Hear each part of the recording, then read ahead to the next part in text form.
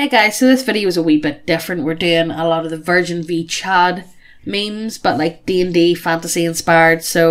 And let us know down below if you enjoy this, because we can also do a 40k version, which I know you guys like. So let's get into the video.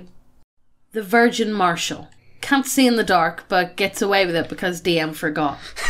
Every time. Every time.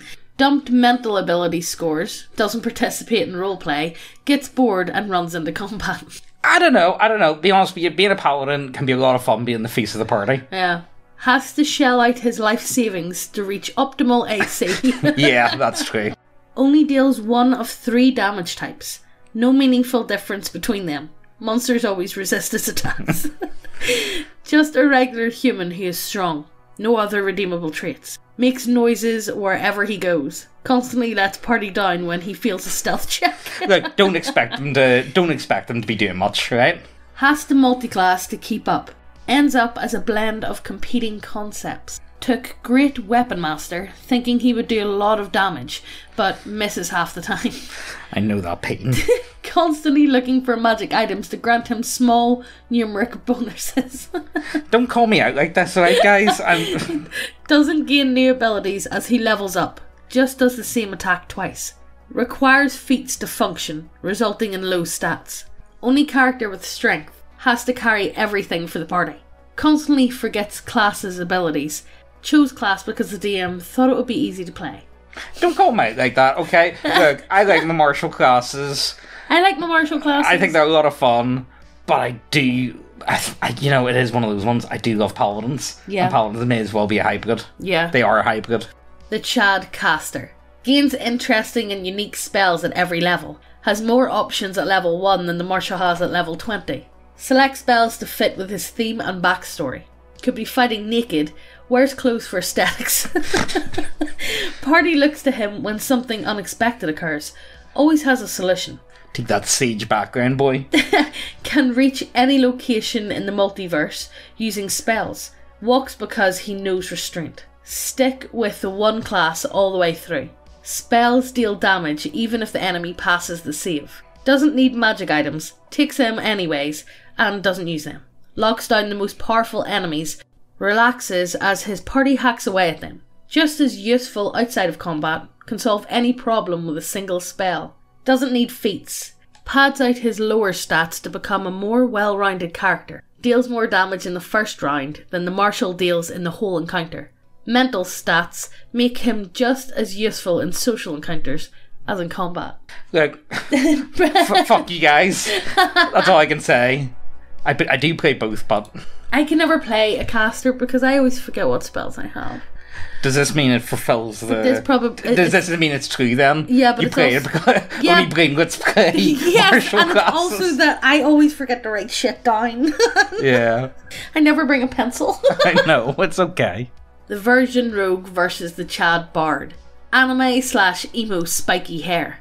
But I already used my bonus action to hide. Dresses in all black unironically. Thinks it makes him look cooler. Dump strength. Spindly boy of soy. True. It's fucking true though, guys. Could be great at any skill. Picks stealth or sleight of hand. Unimaginative studded leather strap armour. The face when no boots of elven kind. Mate, but you need the bits of elven kind. They're so fucking good. Orphaned. Kleptomaniac. Worse than Drizzt's clones. Being of DMs and players. Why do DMs hate rogues so much? No, I think it's not rogues. I think it's just the stereotypical... The people that are attracted to rogues, like me. Yes. I wasn't going to say it. Okay. Has a heart attack when he takes damage. Yes. Has an aneurysm when he can't hide. That's fucking true, though. I roll for stealth. No, you can't. I've already seen you. No, but I'm ducking behind the table, guys. Okay. Look, I've got a lost line of sight. Come on, give me going. Come on. Useless all black cape. Yeah, why with a cape? Capes are cool, okay? Okay. Short daggers matches short dick.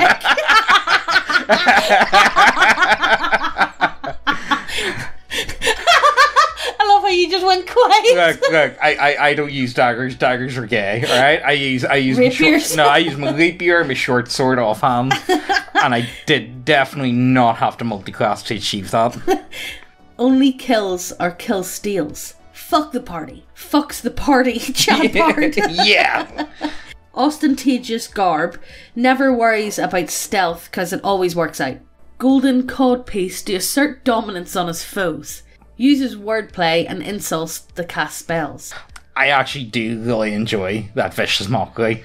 I wish more people used it. Yeah. And I wish more people would be more creative with vicious mockery. Because, to be honest, whenever you're in a fight, anyway, you use vicious mockery. Yeah, you do. You know? Like, that's amazing. So it's like, it makes it realer. Yeah. What type of damage does vicious mockery do? Is it psychic damage? It should be psychic damage.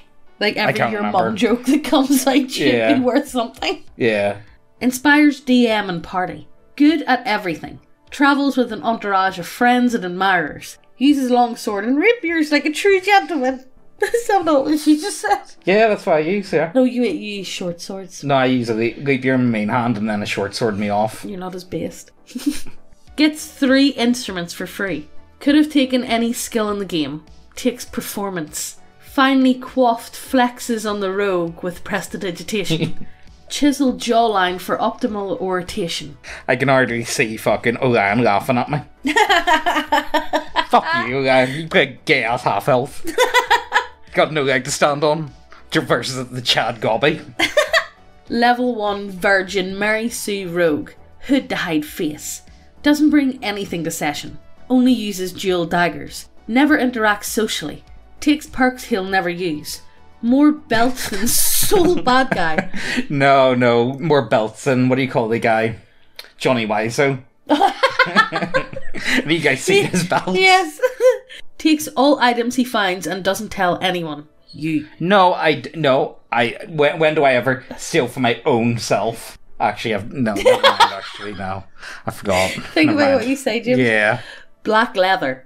Constantly angry that DM doesn't succeed all of his rules. Thinks genes exist without asking DM. You know, I really do need to make a juggler rogue with Janko jeans. With extra chain belts. Never any stat below 10. Runs off solo.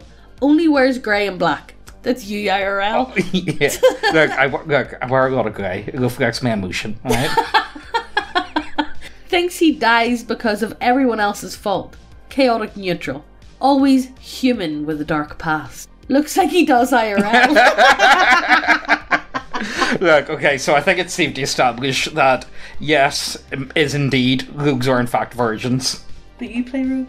But I play a cool rogue.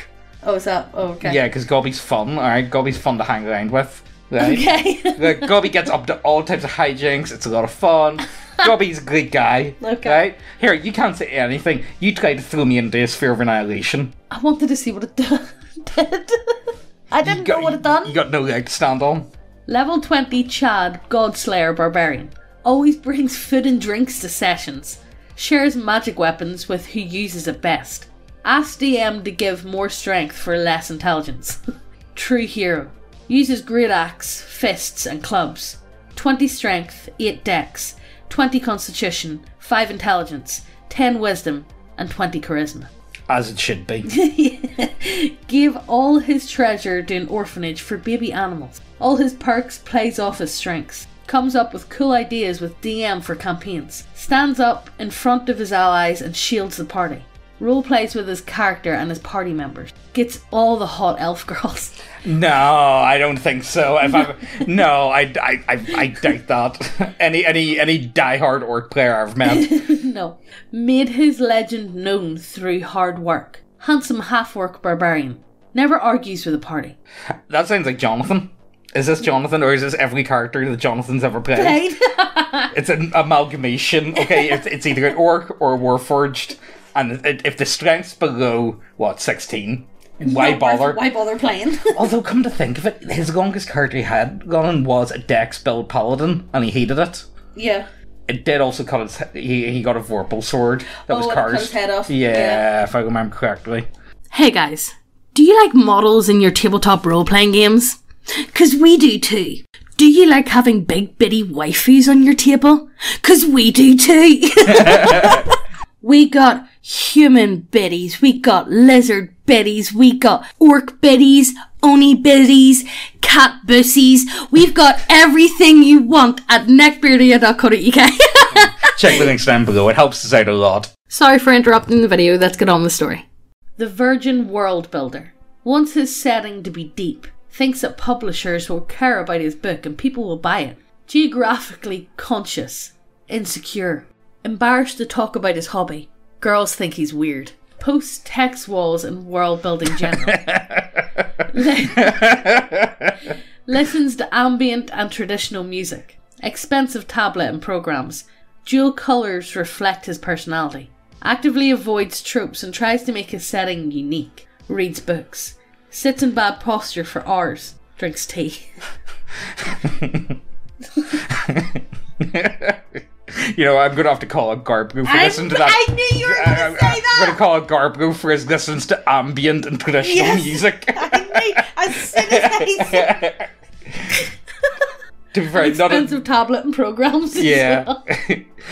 And Garbrew does love his generals. Yes.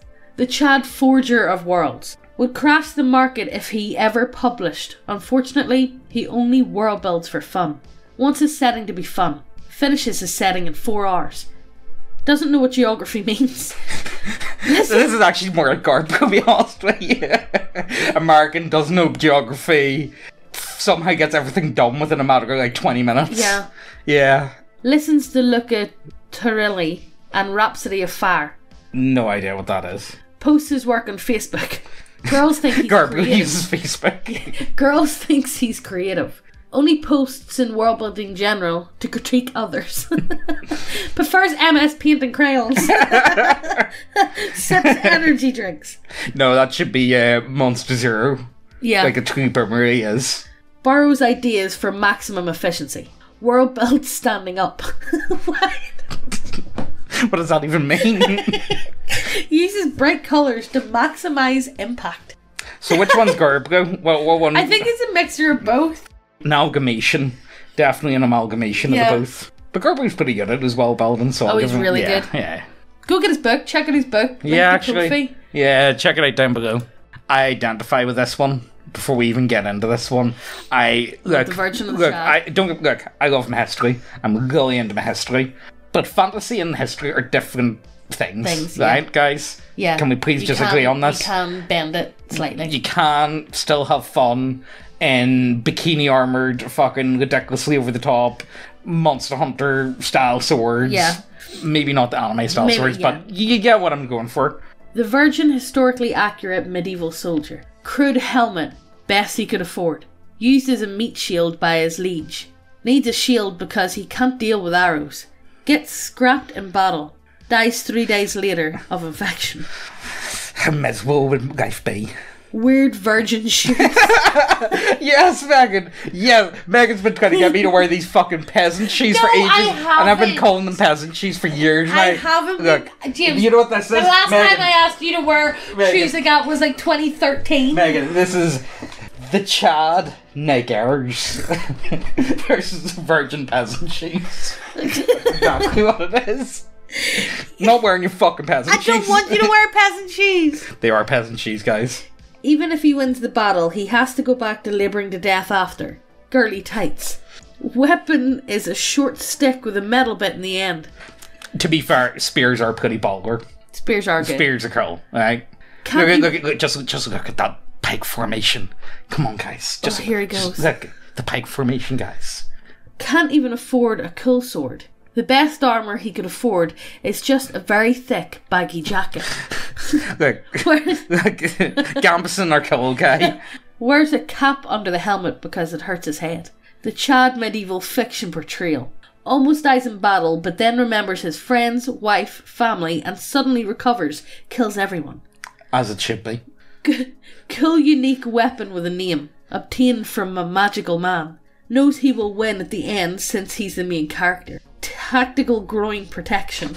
Doesn't care that his fantasy armour design doesn't protect efficiently. It looks cool, and that's what makes him fierce. Exactly. Obtains immensely expensive armour easily without expense. Armour is several centuries advanced past the time period. No need for a helmet. Exactly. He's got... Look, if you don't... People need to see your face. And your luscious golden locks. It's proven in movies, if you're faceless or you're not a named character, you just die. Yeah. Like, don't even... Just give up. See if you wake up one day and you see a live leak video above your head, give up. That doesn't actually matter if you're wearing a helmet or not, but it definitely does affect you if you work in China. Okay. The virgin quirky character. Roleplay inspired by D&D memes. Why would you play X when you can play a grung mystic? Oh, not the mystic. Are mystics still a thing? I haven't heard of a mystic in a while. Yeah, I don't know if they're still a thing. Can't wait for their character to fucking die so he can play something else. Thinks that low stats automatically make your character better. Tries to adopt every NPC, even though the party already has like 15 followers. Look, don't call me out like that, guys, alright? You are a human IRL already, though. I hate that argument. Doesn't have a tragic backstory because dead parents are so cliche. Is actually secretly super horny but denies it because horny bard equals bad. Gets seriously mad if anyone who doesn't play a barbarian dumps intelligence. Honestly, I think everyone dumps intelligence if you're not using it. Blame the DM for not being as good as Matt Mercer. The Chad Horny Bard. Roleplay inspired by great books and novels. Cool character, bro. Gets attached to his character. Has 18 charisma on every character, so it's easier for him to get in character. Hey. Tries to shag every NPC. Succeeds. Embraces the 12d12 dragon dick damage and enjoys it. Doesn't have a tragic backstory because his character is fun. Grabbing pussy in the character's nature. Dumps intelligence because books are for nerds. Exactly, guys. Is super chill about everything the DM does. The Thad Human Fighter. Yeah, that's what I'm talking about. Roleplay inspired by life experiences. I see you spent a lot of time working on your character's backstory. King. Yeah. Plays out an amazingly touching character arc. Has high stats so he can have as much fun in combat as he does in roleplay. That's the way it should be. Respects that every NPC has a certain place in the story. Doesn't mind being called basic. Understands that it's a misconception. Has a tragic backstory because heroes are made by tragedy. Yeah, actually, that's one of the best. If you look at most heroes, they have some sort of tragedy in their life. Yeah. Most characters are happily married. Dumps intelligence because his character comes from a poor background and wasn't educated. Which I think most fighters should be anyway. Well, it depends. If you're playing like a paladin or a noble background, then, you know. Well, yeah. Works with a DM to create an amazing D&D experience. I like the thought. The Lad Murder Hobo. Yeah! Doesn't roleplay because roleplay is for fucking nerds.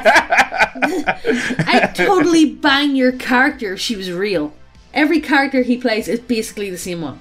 Gets 20 in everything or else. Murders everyone who doesn't immediately praise him. Feeds off hate. His parents are dead because he killed them. Exactly. Dumps intelligence because wizard is weak for multi-classes. Makes every DM he plays with chronically depressed. I think I identify with that last one. Yes. That's only that last post. That last one. Yeah. Yeah. So, who do you guys think? Who do you identify with? What would be your go-to Chad class? Yeah. Versus the virgin whatever class? Write them out down below. Yeah, I'm gonna say, okay, well, let's go for this. I do like artificers, but wizards are cooler. Yeah. So see, I just have a love for dwarves. I'm not a big fan. You know, the one class I really don't see myself ever genuinely playing is play a monk, just because I just don't feel like they fit any. Yeah, I get it. In any setting I play in, I just don't feel like, oh yeah, monk feels right at home in this setting. Yeah, it just no, it feels very shoehorned in. I know a lot of you guys are going to be, monks are cool. It's like, yeah, okay, I get it. You can be really cool. If you want to play as like a fucking knockoff Goku, go ahead, play knockoff Goku. I think it depends on the setting, though. And, and how you play it. Well, anyway, look, as I'm saying, just tell us your ones down below. Let us know down below. And while you're down there, check out the link to the website, to all the models, the t-shirts, the subclasses, all that good shit. Check out Garbro's book. It'll be down there too. Also, if you enjoyed this, we could do a 40k one of this. Oh, yeah. Virgin v Chad, which I've got tons of them saved. Yeah. But hit subscribe and hit the notification bell so you get notified every time we post. And we'll see you in the next video. Bye!